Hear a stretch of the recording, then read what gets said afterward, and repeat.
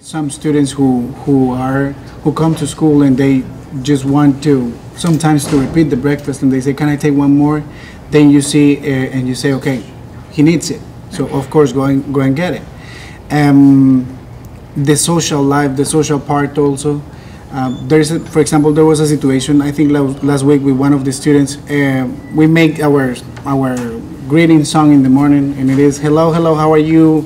We're very fine" in Spanish, and he was always saying "very bad, very bad, very bad." Then I took him out. After the class, the moment we had, I talked to him and I told him, "Why were you saying you were bad and you were sad?" And he said, "Because there was an event," and he told me the event the last night, and I couldn't sleep at all.